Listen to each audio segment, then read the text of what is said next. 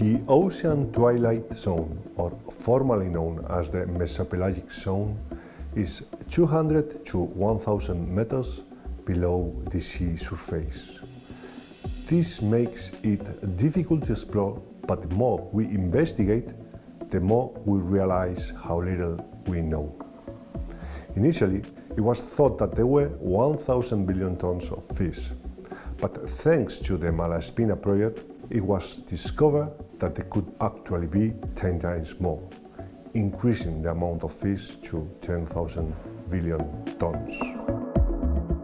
Fish found in the Mesopelagic zone are an essential part of the food chain, providing food for tunas, topus, squids, and many other fish we eat. While the exact magnitude is still unknown, they play an important role in climate change. Every night, they swim up to the surface to feed, and then swim back down, transporting a large amount of CO2. It is the largest, almost unexploited ecosystem in the planet, and probably our last chance to do things right from the beginning.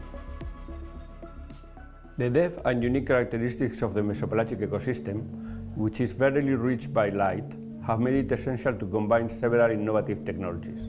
Summer Project is using 4 different methods that provide data to measure the number of fish. We are using acoustics, video, fishing, and environmental eDNA. When using acoustics, we are listening to the echo of the fish, but there is problems because there is not only fish down there, there is other organisms that also produce echo, and we have to differentiate between them. So what we do then is to combine acoustics with different methods to check what we are seeing in the acoustics. One of the methods we use is to have video together with the acoustics, so we can see in the video what we are identifying in the acoustic signal, and in that way we can analyze the acoustic signal and attribute it to different organisms. So in the future we can use only the acoustics because they are validated by the video. In addition to video, we use another method that is trolling. So this is very traditional trolling fishing, where we take nets, and with those nets we count and we identify what is in there. These fish usually are able to escape nets, and this is why we can not only use nets, but we can again combine the fishing with nets, with trolls, to identify what we are seeing in the acoustics. Another method we use is the egg production method. This is a complex method, but basically what we do is to count the number of fish eggs in the water. We take those eggs with plankton nets, and then we estimate how many eggs is produced by each fish. And then by doing a division, we know the estimated number of fish that there are in the water. The method is more complicated than that. We need to know the fecundity of the fish, the mortality, etc. But basically what we need to do is to have an idea of the number of eggs in the water. Environmental DNA is the DNA collected from the environment, for example, seawater. Seawater samples contain small organisms such as bacteria and phytoplankton, but also traces of larger organisms in forms of cells, tissues, scales released by fish.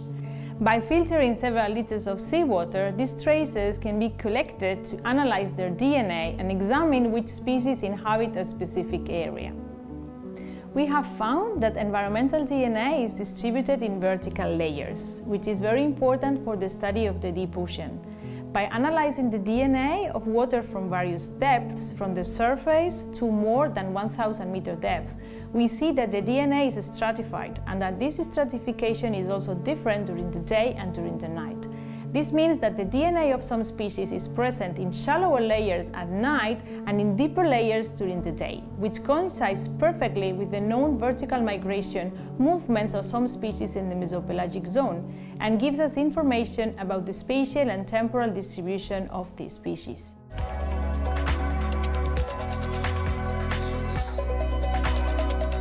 So far, we have managed to define what methods and techniques will be needed to estimate fish biomass.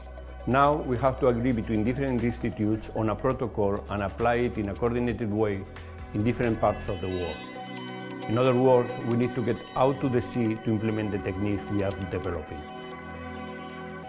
In addition to the summer project, we work closely with the Meso project. We are also in contact with other projects around the world through JETSON. This is a program within the United Nations Decade of the Oceans, which acts as the international coordinator and focal point for the Twilight Zone studies.